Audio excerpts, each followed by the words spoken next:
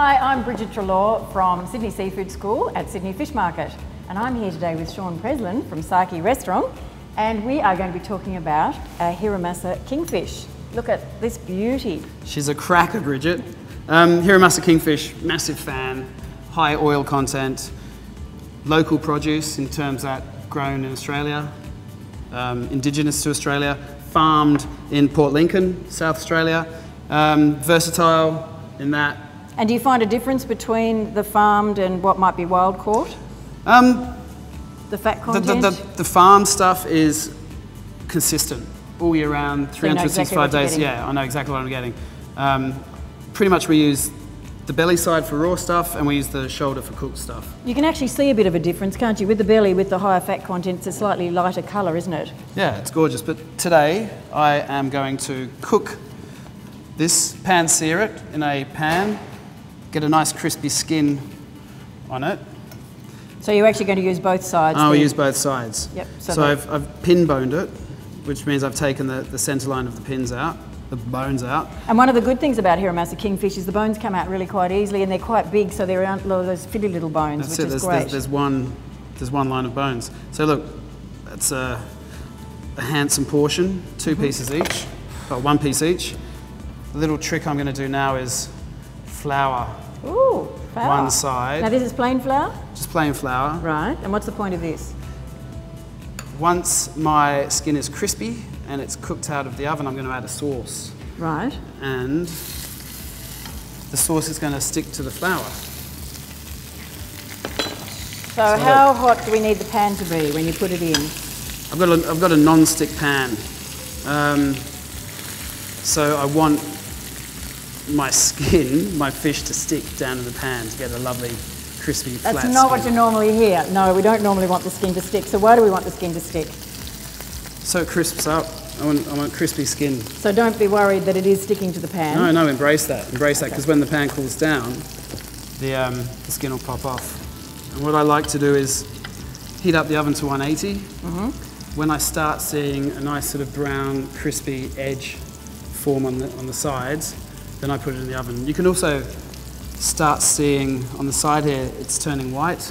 Okay. And that'll start moving up through the flesh as it's cooking. So that's showing you where the cooking's getting up to. Although the belly is thinner and it's going to take less time to cook, there's more oil, there's higher fat content, it's not going to overcook. So it's like the marbling that you get in beef. Yeah, it's very forgiving. It's a forgiving piece of fish. That's what every cook wants to hear that. But it's quite interesting. I don't know if you can see the colour in this, but you can see it's quite white here where the belly section is compared to quite dark there. And it's actually getting lighter as it's cooking with that oil in the belly section, so lubricating it. It's starting to go a little bit brown on the sides. I'm going to give it one last little push. And don't do this if you're at home. Please use an egg slice to hold it down. This is a chef thing. Okay, that's going to go in the oven. Okay, 180 degrees. 180 degrees. While that's cooking, I'm going to do a little garnish. A little garnish. A little garnish, so. Okay. Now, what temperature do we need this pan on? Still on low? Just on low. I've got some butter, which I've whipped until it's split. Okay. I've added some chives, some kombu, and I've added some soy sauce. So kombu, that's seaweed, so you can it's obviously finely chopped, is it? Yeah, finely chopped. You can pick that up at your Asian supermarkets, okay. And what sort of soy sauce? Japanese soy sauce? Yes, some koi kuchi, some dark soy sauce. Okay. I've got a couple of shiitake mushrooms. I've got some shimeji mushroom. So we're using fresh shiitake, so a little bit lighter in flavour. No, it's a strong flavour. It's a lighter flavour than, say, your dried ones. Completely different texture, isn't it? I'm a big fan of cloud air mushrooms as well. Oh, no, I saw some that were yellow and blue the other day. Yes, they're doing them especially for chefs. Okay, some enoki mushroom or straw mushroom. So we're just going to melt the butter. Just going to melt the butter.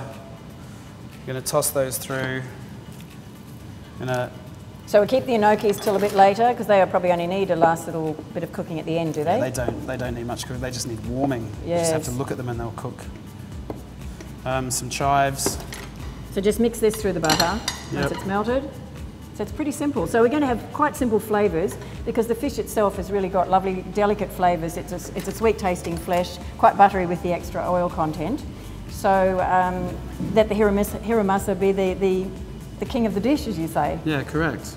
Well, that's one of the good things about Hiramasa Kingfish, that it's a good solid fish that holds together well, regardless of what you do with it. So whether you're having it as something that's sashimi where it's raw, or you're going to cook it, it's still going to hold together. But when you do go to eat it, it's quite big flakes, isn't it? Lovely to eat. I mean, it steams well, it barbecues well, pan-sears well. That's what you want. A versatile fish you can use for everything. One-stop shop. So look, garnish done. Really, really simple. Put that to one side. Okay. I'm going to get another pan, start heating this up for some sauce. This is a really rustic teriyaki sauce. It's called a Kuwayaki. So when you say rustic, what does that mean? What's in it? I haven't had to reduce it as you would a teriyaki sauce. So in this is sugar, some dashi, some mirin, some sake, and some soy sauce. Okay. It's going to reduce in the pan. You can see it's quite... We turn it up a little bit? Yep, Or you turn that up. And how reduced do we want it? That's quite liquidy, so what are we looking for? I'm going to pull my fish out, put it flesh side down. Oh, wow. Now, what are you looking for? When you touch it like that, what are you looking for?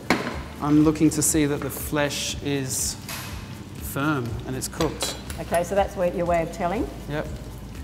So it hasn't stuck to the pan. Oh, No. beautiful. And that flour that I put on the skin side is going to thicken this sauce just a little bit as well. So you're not going to put the sauce on the skin because I want to keep, we took a lot of trouble to get some nice crispy skin, and I want to keep it that way, especially when I'm eating it. So that's Beautiful. reducing very quickly. If it reduces too quickly, you can always add another spoon of sauce. Okay.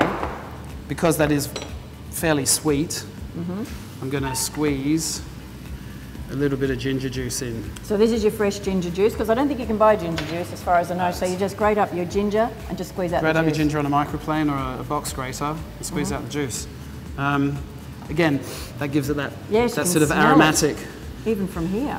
And ginger and fish are amazing friends. So if I run my finger Through? through that on the back of a spoon, It just holds. it's nearly there. I want it the consistency of honey. Again, if it's going to burn or it looks like burning, just throw some more sauce in or put some water in. So look, for me that's pretty much spot on. With Japanese food, it's always best to plate up the mountain. So we have our high, watch out, yep. Our high bit up the top. Really shows off that crispy skin, doesn't it? I'm going to nape the sauce on the plate rather than over the fish. It's stuck to the skin of the fish, so I know there's flavour there. And I'll finish with these this little mushroom garnish. So once again, probably not going to put the garnish on top of the fish, I assume. No, just to the side. At the bottom on the side. Adds to the mountain look. That's it. And then on the very top, I've got some leek, which I shredded and I washed with some red, yellow and green capsicum. Just for a little bit of extra colour. Yeah, I just put that up the top as the little clouds. Fabulous. So that is my pretty much rustic Hiramasa Kingfish teriyaki, but it's a pan-seared Hiramasa Kingfish Kuwayaki with butter soy mushrooms. And basically didn't take that long, but those flavours will go together with the Hiramasa Kingfish so well. Oh, they do, they're lovely. Terrific. Lovely. If you'd like more information, please go to our website, sydneyfishmarket.com.au. There's lots of information about our classes, and you can even come and do a class with Shaun. So he comes to us, what, a couple of times a year? Yeah, a couple of times a year I'm here. So please come and see us.